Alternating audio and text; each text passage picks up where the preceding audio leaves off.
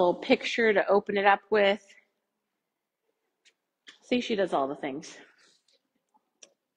All right, so the opener picture, I like to show a picture every week of what my family does when I'm studying.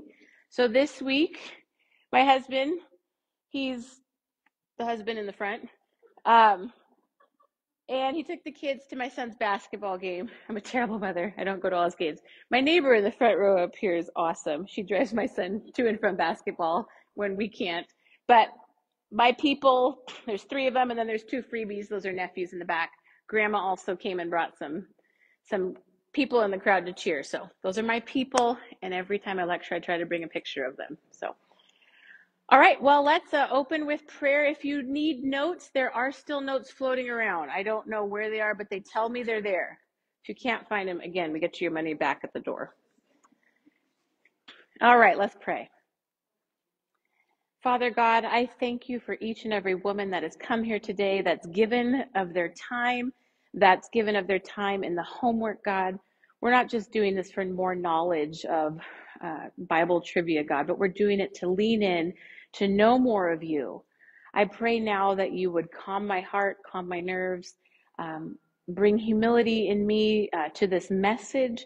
Let me articulate the message I feel that you've put on my heart to share with these women today, and maybe it be a blessing to their heart to renew them and encourage them in difficult seasons. We praise your name in Jesus' name. Amen. So the verse I put at the top of your notes was Habakkuk 1, verse 2. How long, O Lord, will I call for help and you will not hear, or you will not listen, maybe your translation said. I kind of felt like I was asking this question of how long, oh Lord, will I try to write these lecture notes and I won't be able to do it. There was a lot of going back and forth in what I was going to talk about today, but I finally settled on what I believe the Lord had for us today. So the first point in your notes is just a question for you to ponder and think about. Who do you go to with your questions? Who do you go to with your questions? I had heard a speaker talk recently, and they said, when the wheels fall off, and this is your blank, to whom do you go? So in life, when the wheels fall off in life, to whom do you go? For each one of us in this room today, when the wheels fall off, it'll look different. It could be a financial situation or strain. It could be a divorce has occurred. It could be a disease has been diagnosed. It could be that there's been a death with a loved one or a friend. But to whom do you go when the wheels fall off is my question. I think to question is very human. God has created us with wonderful minds. And in our minds, we kind of want to make sense of the world around us. So we question and we ask. But who do you go to with those questions? Next point is, who do you call or who do you call on for help? Oftentimes we have different ways that we all cope. Sometimes we will self-medicate or cope, and we'll turn to a substance, we'll turn to food, we'll turn to an unhealthy pattern in our life when we really are needing just help. But when we call for help, who are we calling on?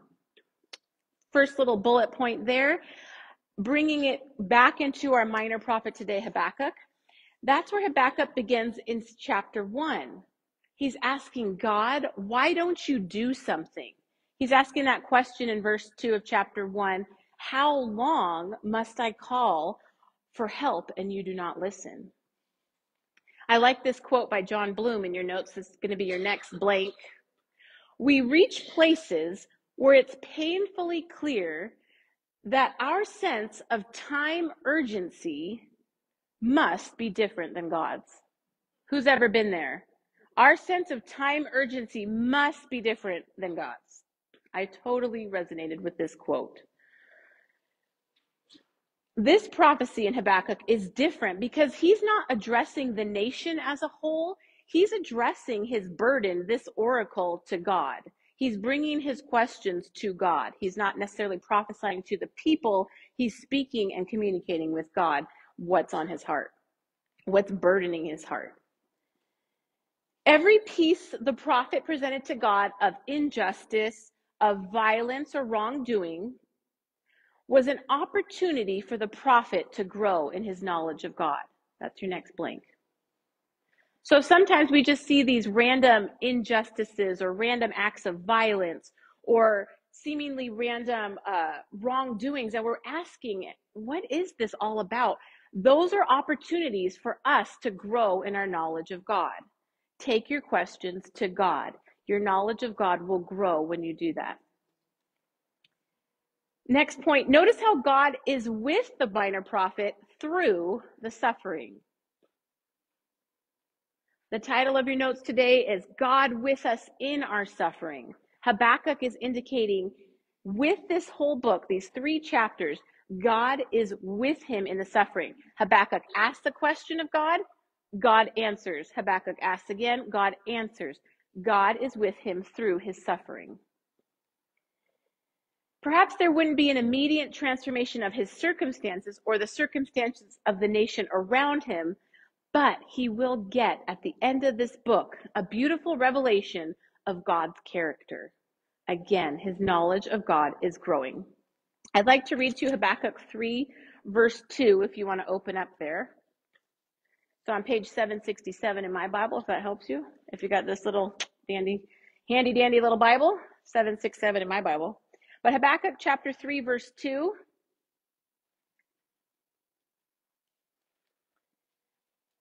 We'll wait till you get there. Side note about this little Bible. A woman in my group gave me this Bible on one of the darkest days of my life. And I love that woman. She's in the group, but here today, I'm not going to point her out. But one of the darkest days of my life, I was given this beautiful gift. Habakkuk 3, verse 2. Lord, I have heard the report about you, and I fear. O Lord, revive your work in the midst of the years. In the midst of the years, make it known. In wrath, remember mercy. So according to Habakkuk 3:2, the prophet now knows God's power from the past. He's remembering that, and he's going to count on it for the future. So sometimes in our difficult circumstances, sometimes in our pain, we need to remind ourselves, God has been faithful in the past. We remember his work, and we're going to count on that faithfulness for the future. He will be with us in that future suffering. Point number 2 in your notes, we are a waiting people. We're all waiting for something in this room, waiting for the Lord's return, waiting for a loved one to come back, waiting for a child of ours to come to the faith. We are a waiting people. Throughout the whole Bible, it's always been people waiting for Messiah, waiting for the Savior to then return. All of us as humans are a waiting people. I wanted to share with you Psalm 25, verse 3, on whom we are waiting on. So Psalm 25, verse 3, beautiful verse, a Psalm of David, says this: Indeed, none of those who wait for you will be ashamed. Those who deal treacherously without cause will be ashamed. But David says, indeed, none of those who wait for you will be ashamed. We wait for the Lord. Philip Yancey had a quote I really liked, and Philip Yancey says this: I have learned that faith means trusting, that's your blank, in advance what will only make sense in reverse. That's your last blank on that quote. Philip Yancey says, I have learned that faith means trusting in advance what will only make sense in reverse. Was that? Hindsight, exactly. I thought I got the quote wrong. You're like, Philip didn't say it that way. All right, hindsight, exactly. Hindsight's 50-50. Okay, 2020, not 50-50. I'm getting my metaphors mixed up today. Coffee is flowing. Woo! Okay. Point C, each one of you in this room, I love this, I stole this also from Dane Ortland. Each one of you is a piece of art designed to be beautiful and thus draw attention to your artist. So we've all heard before that we are like beautifully made and wonderfully made, which we are, the psalmist says. But think of it as art. Each one of you is a beautiful piece of art that's designed to be beautiful. Why? To draw attention to your artist. I love that. Art takes time. Fine art takes even longer, lifetimes of working towards this wonderful masterpiece. What is God creating in you today? What picture is he painting that the greatest artist of all time could only make and create in you, in your life? So every piece of your life could represent a puzzle piece. So we have all these puzzle pieces of our life that some are dark, some are light, some don't seem to fit together at the time. We have some that are pretty, some that are not so pretty pieces of our life. Every part of your life is a puzzle piece that at the time just kind of seemed like, what is all this? In time, you'll be able to have the full image come together and create what God's creating. But it can't be understood in the moment of that piece. Later, at the end of our lives, we'll understand what he was creating, what he was making through all of it. Every piece of your life is an opportunity for you to grow in your knowledge of God. I love listening to women and people of the faith that have walked amazing journeys in the faith. One of my favorites is Corrie ten Boom. I absolutely love the nuggets Corrie ten Boom explains because she's very simple. She's passed away now, spoiler alert. But she's very simple in her illustrations so that I could understand. So Corrie ten Boom said something I really enjoyed, and she gave a train illustration. She said, when a train goes through a dark tunnel and you're on the train and you're going through this dark tunnel, do you just rip up your train ticket and jump off the train in the midst of that dark tunnel as the train's going through? No, you sit tight in the dark and you trust the one who's driving the train. I love that. When you're going through a dark tunnel, when you're going through suffering in this life, you don't just rip up the ticket. God, where are you? You sit tight and you trust the one who's driving the train. You trust him in the dark. Point number 3 in your notes, only the Lord could carry me through. I should have made it a quotation there because that's something Corrie ten Boom said about her story. In a little bit, I'm going to show you an interview of Corrie ten Boom through video, but she said through her extensive suffering in the faith, for the faith, she said, only the Lord could carry me through. Corrie ten Boom said, when you go through terrible suffering, Jesus is still with you. Do not forget those truths, because suffering has a way of shielding our eyes from sometimes very obvious spiritual truths. The suffering is so intense, it's so close to home, we can forget that Jesus is with us in the midst of terrible suffering. So Brandy is now going to play our 7-minute clip. Michelle, can you hit the lights to turn them down, please? Here's a disclaimer. It could look like a really bad Japanese movie because we have to get our sound that has to be like done one way to match the video playing through the church's computer. So if it looks like a terrible, like low budget film, it is, okay? So just bear with us. The words and the sound may not match, but we're going to leave it up to the Lord. Should this whole thing go south and the wheels fall off, the link here in your notes, you can watch it later on your own time. If you don't know how to figure out YouTube, call your leader, okay? Here we go.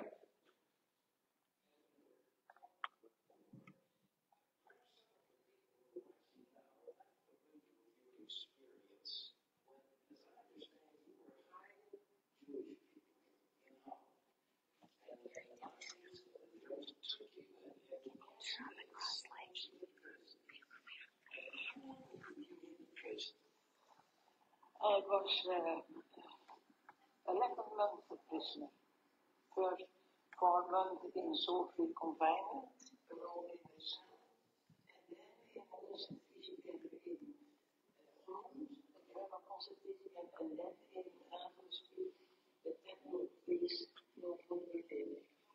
And that's what my sister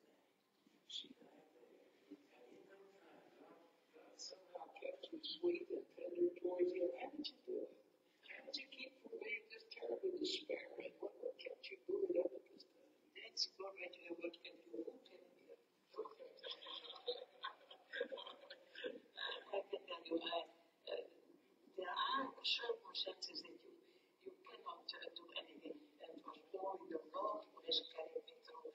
And it is good that I have experienced that. For I have always believed. Now I know from experience that Jesus' light is stronger than the deepest darkness. And Cherie, God cannot go so deep, always deeper and everlasting apart. It matters not how dark it is. His light is always yes. The devil is strong, but his power is limited. And Jesus' power is unlimited. And you've been there, and you know. Was his grace always sufficient? There was never a time when his grace was not sufficient. Indeed, it was always sufficient, but sometimes I lost courage. Yes, and I remember that once I said, when I looked on the stars, I said, oh Lord, all the stars are in your guidance, but have you forgotten your child, calling them home? And then, but I had my Bible with me, and that was such a great joy. And then in the Bible I read that the hairs of our head are numbered, and God has a whole universe in his hands. That means that God has a telescope and a microscope in the rest of them. He knew you by name and everything about you. He has even in the rest. Yes. Did you feel at this time that maybe some of the people who were holding you captive may have been under the power of demons? Or did you sense a divine force doing some of these very cruel things? Yes. Of course. They were quite in the power of the devil. They were in you. Yes. Why did you think so? What showed them? Just their actions in general? Yes, their actions and what they said. And they hated God and Jesus. They did, yes. And the Bible was a forbidden book. How did you get that copy of the copy into the concentration camp? It was in Benedict. When we ended, I had a little Bible, but it was a small Bible with a whole Bible, all the New Testament. And I had it hidden under my clothes on my back. And I saw that they took away everything what we had. And I was so scared that I said, oh Lord, send your angels when they surround me. But then I thought, yes, but the angels are spirits, and you can look through spirit, and maybe they may not see me. So I said, oh God, let your angels this time not make them spirit.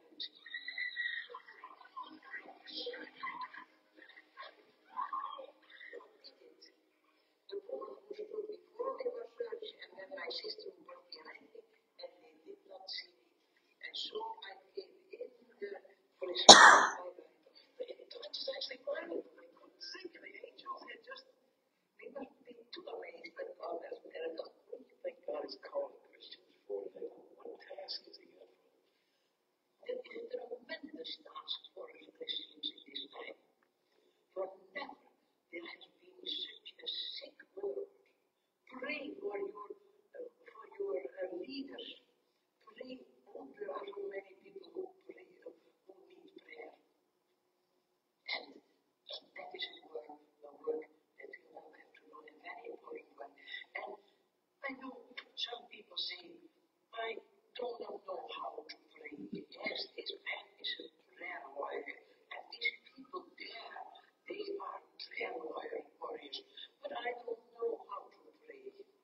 And then I always say what is written in Romans 8, that the Spirit himself will teach us how to pray. We have to forgive. I was not at peace with men. There was hatred in my heart. When gods were cruel for my friends and for Betsy and me, there came such a hatred in my heart. Oh, and then I learned to take the promise of Romans 5:5. The love of God is shed abroad into our hearts by the Holy Spirit. And I learned this prayer. Thank you, Jesus, that you have brought into my heart God's love.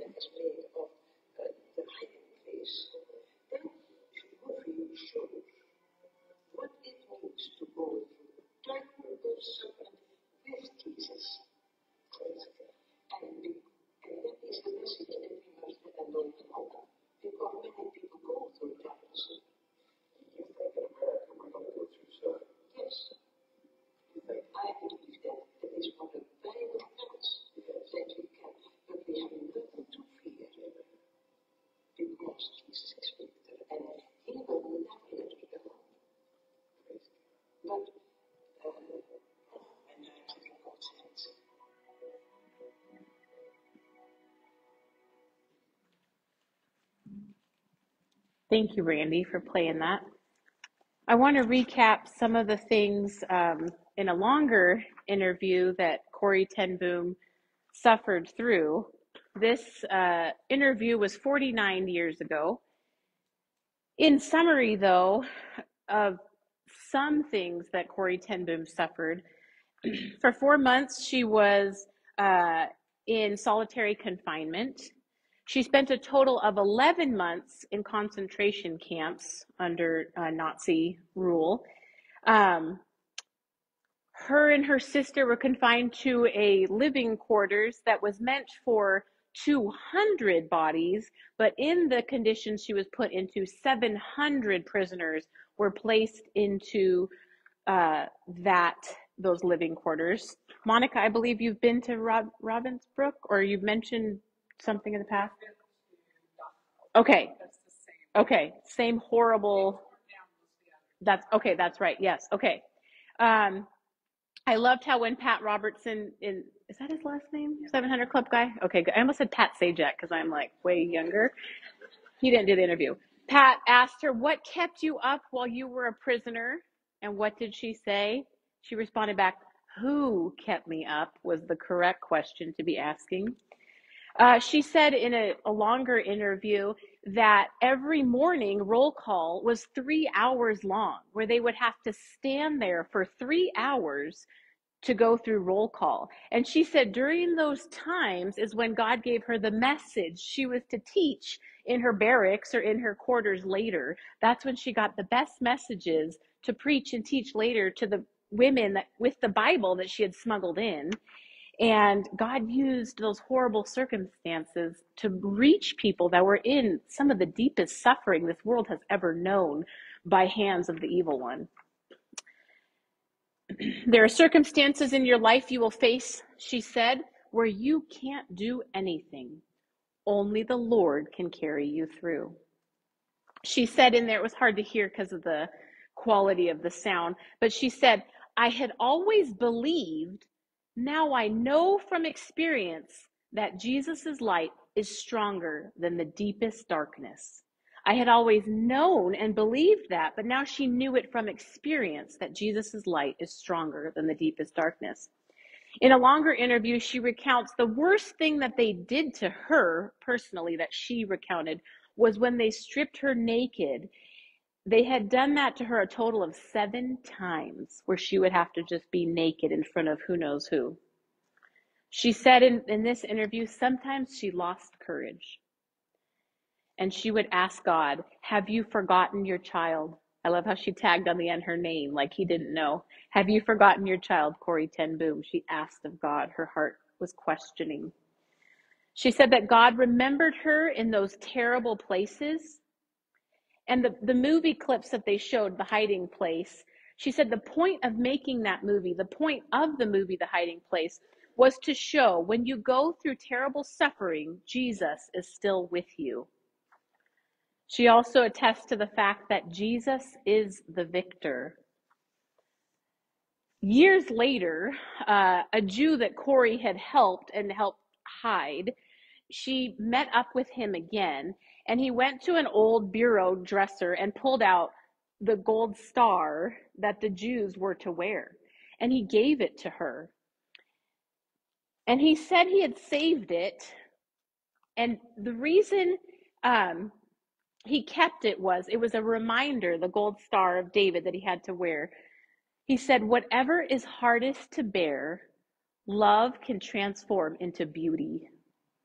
Corrie risked her life to hide people for the Lord, to save them. I just thought it was a powerful testimony of someone suffering so grievously, but yet the rest of her life, she traveled extensively to teach and to preach and proclaim who God was. That evil wasn't going to have the last word. That man's evil was not going to be the ending of her story. That she would teach of God's faithfulness and that Jesus was with her through the suffering. If you're interested in her story, there's a revised edition. I think it's on sale right now on Amazon, The Hiding Place. You can watch the film. I think it's pretty old, so the quality is not the greatest. My grandma showed it to me when I was in fifth grade. I'll never forget that movie. I'm pretty sure my mom wouldn't let me watch it that young, but it was important for me to see and to be made aware of what people have endured and how they came through it triumphantly in the Lord, and their faith was even stronger. Um, she has a fantastic story if you ever get a chance to read her story. So now I want to turn to scripture, Isaiah 43, verses 2 through 3. They're in your notes, so you can turn in the pages of your Bible, or you can look on your notes. When you pass through the waters, I will be with you, and through the rivers, they shall not overwhelm you. When you walk through fire, you shall not be burned, and the flame shall not consume you. For I am the Lord your God, the Holy One of Israel, your Savior. I added my own emphasis there on I will be with you. God tells us over and over in Scripture, do not fear, I am with you. Recently, my neighbor had to undergo a 4-hour surgery. She's battling breast cancer right now, and I just asked the Lord, my neighbor is in the hospital right now. Yes, I'm praying for her right now, but what else could I say to her husband through a text to encourage him right now as he's in the waiting room, waiting for this surgery to go through and happen? So the Lord put this verse that I just read to you, when you pass through the waters, I will be with you. So I sent that verse to my neighbor, to her husband, and he immediately texts back and said, my dad, so his dad is in his 80s and is a retired pastor. He said, my dad just read those very words to Julie before she went back for surgery. And it was like, God's like, here's a confirmation from your father-in-law. He's going to read God's word over you that I will be with you. Through your neighbor who's just anxiously at home praying, worrying for you. But God was with my neighbor Dan in the waiting room to receive confirmation that he sees his children. He sees them in their deepest, darkest, trying circumstances, that he sees them and he knows what they need at that moment. So your next arrow point below the verse, God may not answer us as soon as we want him to, but he will answer when we need him to. God may not answer as soon as we want him to, but ladies, make no mistake, he will answer when you need him to. Corrie ten Boom says something about her dad once told her when she was a little girl. She said, Dad, I don't think I could ever have this great faith, that I don't think I could bear up under these trials that we're going to encounter in our faith. And her dad said, Corrie, when do I give you the ticket when we're headed to whatever city? When do I give it to you? And she says, when I need it. God will give you the strength to endure his presence, provision, protection when you need it. Right now, I can't imagine going through something like Corrie ten Boom survived. But I know my God is faithful to give me what I need when I need it. I may not have it at this moment, but God is sure faithful in the past, and he can only be faithful because that's his character in the future, and he does not change. Do not forget that. Isaiah 40, verses 29 through 31, I'd like to read to you. To be reminded of verses that can become so familiar, but to take them on afresh like they're new to you today.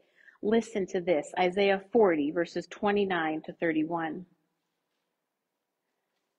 Under the heading, the greatness of God. He gives strength to the weary, and to him who lacks might, he increases power. Though youth grow weary and tired, and vigorous men stumble badly, yet those who wait for the Lord will gain new strength. They will mount up with wings like eagles. They will run and not get tired. They will walk and not become weary. This is what the greatness of our God is, ladies. Notice how Habakkuk closes his book. The very ending of the book is so very beautiful. In a prayer song form, he acknowledges who God is and who God is in his suffering. Corey asked that question in her interview, and she said, or not asked, she made the comment, there was times I lost courage. So I want you to ask yourself today, in whatever your suffering is today, have I lost courage? And if you have, he is faithful still. Habakkuk closes his book in chapter 3, verse 18 and 19. I'm just going to read to you. He says, I will rejoice in the God of my salvation. That's your blank there. I will rejoice in the God of my salvation. Verse 19, the Lord, my Lord, is my strength. Different translations could say the Lord God is my strength. But Habakkuk here is, yet the wheels fall off in life. Whatever may come, whatever devastation may come through this coming judgment, I will rejoice in the God of my salvation, despite all of this, because the Lord, my Lord, is my strength. So this Christmas season, I want you to think about, we always hear the song, Christmas carols that proclaim the word Emmanuel, which is God with us. But this Christmas season, when you hear the word Emmanuel in a Christmas Eve service or any church service, think about Emmanuel, God with us in our suffering. I wrote a post-it here. I'm going to close with reading. At just the right moment, God came down in the flesh as Jesus. At just the right moment, he left his Holy Spirit to indwell us and comfort us here on this earth in our suffering. And at just the right moment, he will return. Let's pray. Father God, we acknowledge and testify to your goodness, Lord. Each woman in this room has undergone suffering of some kind or is going under suffering of some kind, God. Make our eyes open to the women around us who are suffering and who need reminders of your goodness, of your character, of your truth. Help us to be a body of believers who are unified, who are looking after those who have gone off, who need encouragement for their weary souls. Lord, I pray for every woman in this room whose heart is weary. I pray for the one in this room whose heart has just become so fearful, God, that they don't know what to do with it, Lord. I pray for those who have lost their courage, God, that you would remind them of who you are, that you are the fearless one, that you, God, are the victor, that you are with us in our suffering. We praise your holy name today. God be glorified through this talk. In Jesus' name, amen.